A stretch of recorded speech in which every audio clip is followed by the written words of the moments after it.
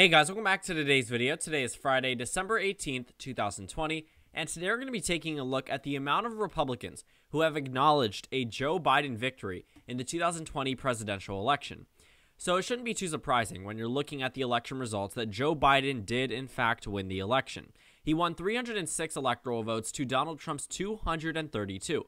The electors have cast all of their votes and all legal issues have been resolved, and Joe Biden will go on to be the 46th president of the United States of America.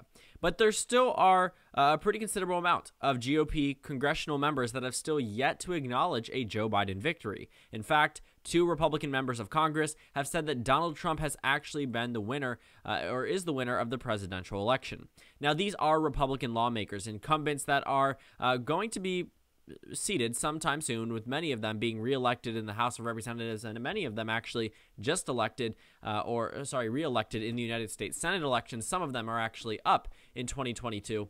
So when you look at this amount, the fact that 208 Republicans have still yet to acknowledge the election results after the Supreme Court has thrown out Trump's case, after Trump goes 50-1 in court litigation, after there are no faithless electors and there's no overturning from even Republican governors or Republican secretaries of state, that's when we should have started to see Republicans drop the President-elect Biden line in some type of political statement.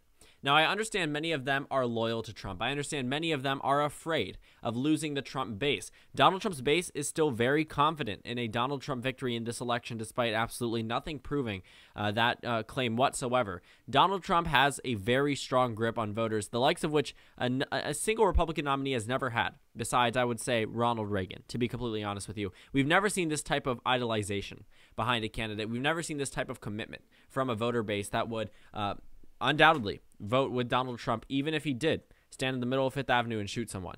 And that is something that the Republican Party is afraid of. That's exactly why we started to see calls for the complete, I guess, just destroying the entire Republican Party. I don't even know what to say, because this is the party that Donald Trump is a part of. He is the Republican president, and we are seeing members of the Trump wing actually call on the entire, redo of the Republican Party, talking about a new America First agenda, something that would completely uproot hundreds of incumbents that weren't America First from the beginning. There were plenty of primary challengers. I will say that there were plenty of primary challengers that were pro-Trump, but some of them did not defeat the Republican incumbent. It's very difficult to defeat a Republican incumbent, but as soon as the Trump wing labels a Republican as a rhino, which means Republican in name only, it's very possible that they do actually get primaried in a future election, or at least see some type of primary opposition, where otherwise, if they were to jump onto Donald Trump's train or pretty much say nothing about the election results, then they probably would be safe. Being silent in this time is probably better politically for these Republicans, but not at all for the American people, because we do need to move on. We need to move on as a nation. It's not a partisan statement to say that Joe Biden won the election. It is not a partisan statement to say that members of Congress should acknowledge that, because these 208 Republicans represent tens of millions of tens of millions of voters, tens of millions of American citizens. And when your representative, the person that you are sending to report to Washington, is telling you, or just not telling you, that the election is over despite it being over a month ago, that's something that we really shouldn't see. That's something we never see or would never expect in America, and that's something that we try to hold our election standard up really high, but this is really hurting us as a country. And I really think that when we're talking about this large amount, 208 is not 10, 20, 30 of a small wing of the House of Representatives. No, this is a lot of people, but I want to talk about its implications and why I don't think that the Republican Party should be doing this for much longer. I understood in the beginning when Donald Trump was saying there was voter fraud. A lot of the Republicans played it safe, and it made sense, because these are all politicians. They know what to say in order to appease their constituents, and that's exactly what they're doing now. But some of them actually took a better route, I would say, an easier route. They said that they were going to wait for the election results. They didn't say Trump or Biden won. They said Trump very well has the right to contest the election results as long as he provides proof. And that's the thing that the Trump campaign never put forward. Not a single member of the Trump legal team or a former member of the Trump legal team presented evidence to a court. That's exactly why the Supreme Court, despite it being 33% Trump nominees, denied it immediately in a vote of 9-0. There were some, I believe, Scalia, not Scalia. Why did I even say Scalia?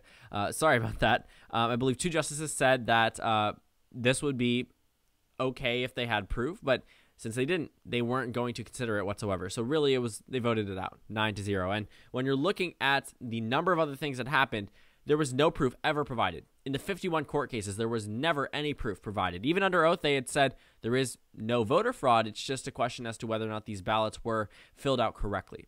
And they were in traditionally or reportedly Democratic areas, Philadelphia, major cities, and they had asked for certain ballots to be thrown out under the assumption that they were incorrectly filled out, or they should not be counted because they used a different color than the signature asked for, or their signature didn't match. And when they reached out to the voter said, "That's me, I voted," and then they said that shouldn't happen. There shouldn't be a curing of ballots. Whatever the argument was, that was the only thing that was used under oath. And the fact that now 208 Republicans have still not referred to Joe Biden as president-elect, I think is bad for democracy.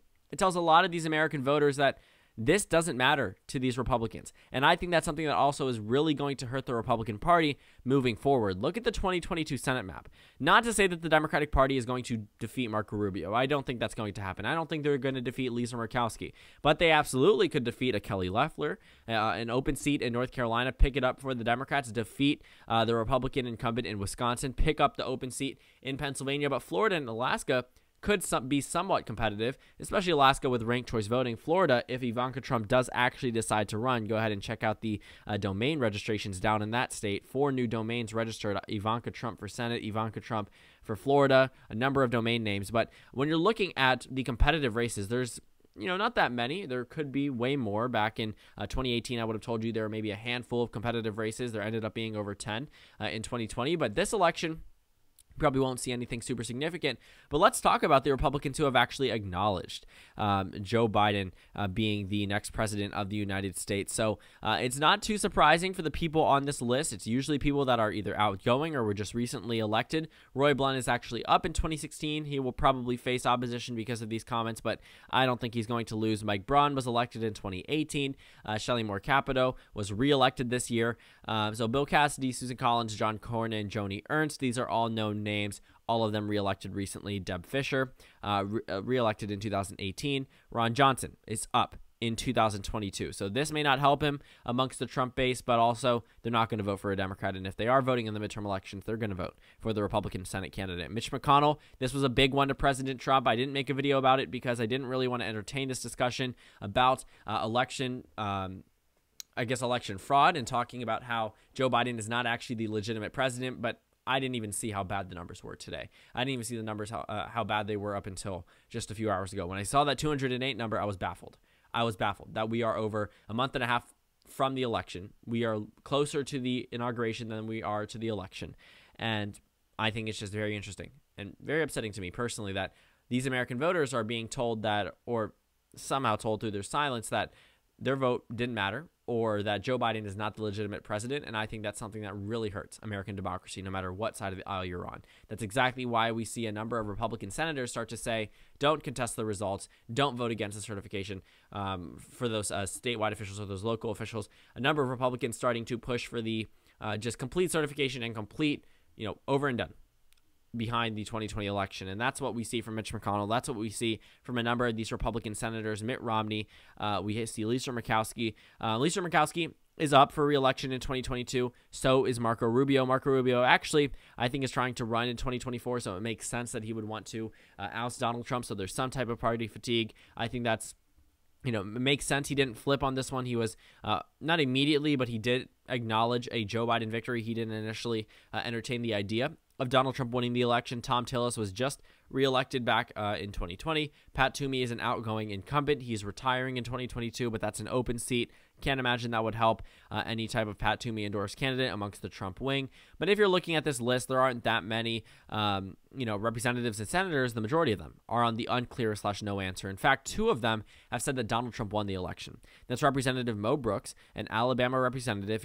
If you recognize its name, it's because he ran for for Senate back in 2017. And then we have another Republican from Arizona. But other than that, we don't see too many Republicans saying that Donald Trump won the election, but there still is a very, very large amount that have said that they have not decided, or that they do not know who was won the election. A lot of them ignoring this when they have a very ample opportunity to say the election is over and allow their constituents to move on, because many of them represent conservative districts and conservative states. Many of them have a responsibility to the American people to try to ensure that there is confidence in our election process. And when we're looking at the candidates that are up in 2022, Ron Johnson, the Republican, he has said that the election is over. I think that could hurt him amongst Republicans. He wasn't going to do too well amongst Democrats, but no matter what stance you take on the Republican side, you are going to be, I would say, screwed over. Because no matter what you say, no matter what you do, you will be vilified by either members of the Trump wing or the members of the traditional GOP. And that's a very difficult position that Donald Trump has still put these candidates in, even though he won't be president when they are running for re-election or when they are up for re-election in 2022. But he's putting them in a position where if they don't tackle on to Donald Trump, or if they don't agree that there was election fraud or that Donald Trump had won the election, it's very possible that they use their silence or their words against them in a primary, in a potential primary, especially in some of the more Trump-wing states. Lisa Murkowski has accepted the election results. We actually can go ahead and take a look at where Richard Burr stands. Let's go ahead and take a look at North Carolina. This is a retiring seat, so it's not going to be super, super important on the way that this senator is standing, but didn't respond to the request, did not say anything so far. I think that could actually help the Democratic Party. If we're looking at Kelly Loeffler, you can imagine that she isn't exactly the person to go to ask who won the election, but neither David Perdue or Kelly Loeffler have said that Donald Trump has lost the election or that Joe Biden has won the election. So North Carolina, not North Carolina, Georgia, Kelly Loeffler will be up in 2 years if she wins this election. Raphael Warnock will also be up if he wins this election. Pat Toomey has also said that the election is over, that he has, acknowledged a President-elect Biden victory, congratulated him, and Marco Rubio has as well. So for those competitive races, we actually see members of Congress starting to will open up to the idea of a potential Joe Biden presidency. Number one, it would help them because they are Republicans in an expected Republican wave year.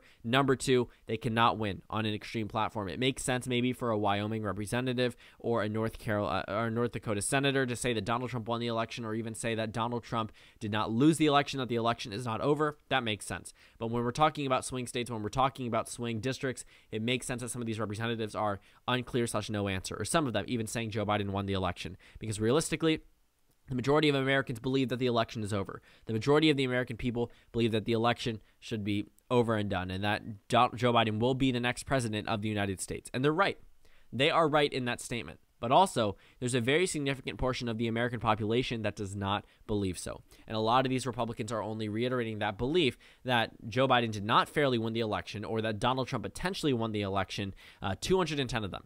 Exactly. And in terms of those who oppose or support Donald Trump's continuing efforts to claim victory, 129 support it. They're essentially saying the same thing that we've seen. I mean, it's politically smart, but it doesn't really help the American people move past an already grueling and very long and contentious campaign season. But 129 of them are essentially saying either they believe there's voter fraud, or that they support President Trump and whatever he decides to do, as long as there are votes, as long as there's evidence in what Donald Trump is saying. So far, no evidence, and none of them have acknowledged Joe Biden's victory. Many of them are very quick to encourage Donald Trump to actually follow through with this. Some of them, I think, are eyeing up a run in 2024, and they think that this actually helps them. Some of them owe their entire election to Donald Trump, whether that's getting them through a primary, such as Tommy Tuberville, or some of them just really need to, cling on to Donald Trump in very, very conservative areas. Otherwise, they could be primaried. Forget the general election. They could be primaried.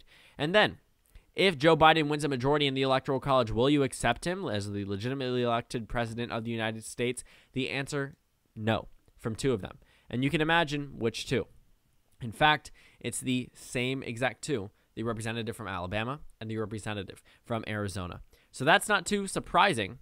But when we're looking at those who support Donald Trump's continuing efforts to claim victory, well, it's a very, very long list, much longer than the list of those who say that Joe Biden won the election. But in terms of those who oppose, we have an outgoing senator, Lisa Murkowski. That's not, too unexpected. Mitt Romney, not unexpected. John Thune, somewhat surprising. Pat Toomey, not unexpected.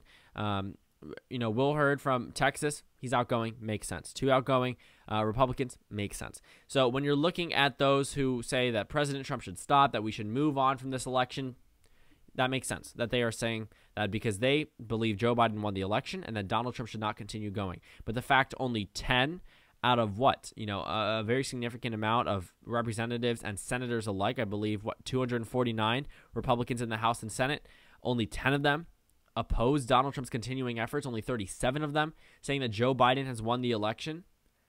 That's worrisome.